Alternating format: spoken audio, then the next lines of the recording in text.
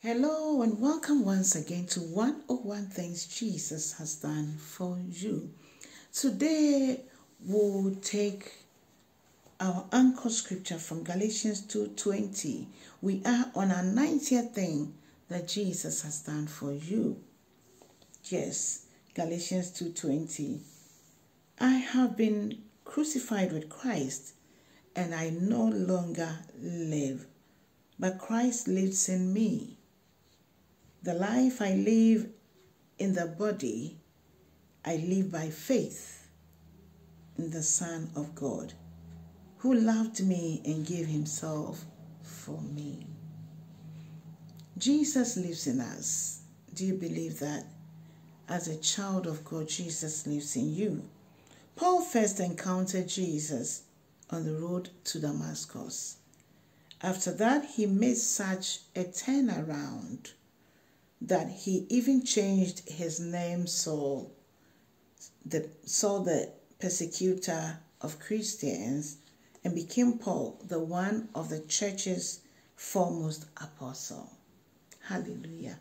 We all know that Paul was not saved early like Peter and the rest, but he is someone the Lord used a lot.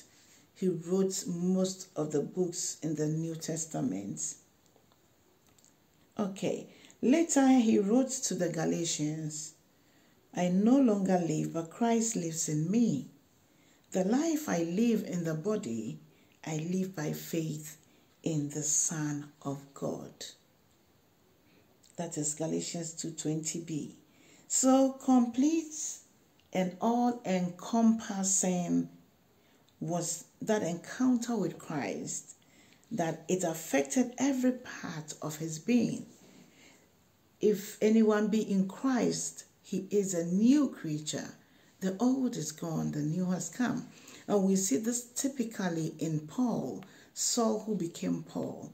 He made sure that his lifestyle was the very opposite of what he had been or how he was. It means that when Christ comes into our lives, he changes everything and he makes us brand new people. At times it takes time. At times it is very fast. The only thing we need to know is allow him to have his way in our lives, to control us, to guide us, to lead us in whatever we do.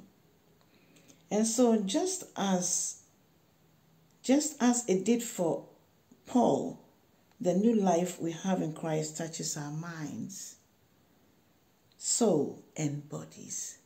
People of God, this new life in Christ is not just saying it with our mouth, but it touches our minds, it touches our souls, and it touches our bodies.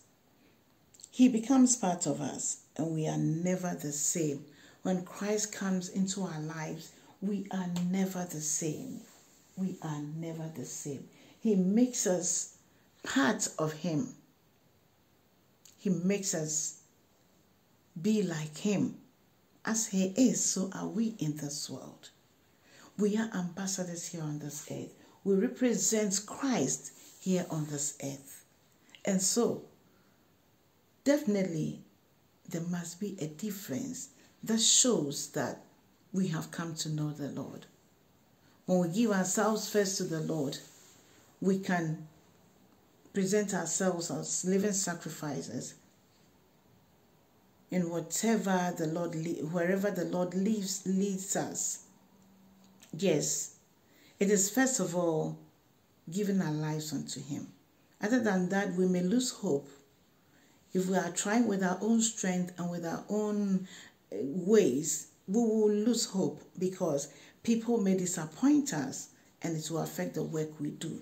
But if we build our houses or our faith on that solid rock, my hope is built on nothing else than Jesus' blood and righteousness. People of God, other than that, we'll do everything we do with our own strength, and along the way, we'll lose hope and quit. But Christ saves us so he can use us, just as he used Paul He's ready to use us for his own glory. So do not abandon the faith. Do not turn your back on the faith. Jesus is still there. The Holy Spirit is still here to help us be on our feet. God bless you. Please share the word and draw a soul to Christ. Please follow me on Facebook and on TikTok. And subscribe to my YouTube channel too. And God richly bless you. Have a fruitful day. I'll come your way next time with the 91st thing Jesus has done for you. Gradually, we are finishing our book. God bless you. Bye-bye.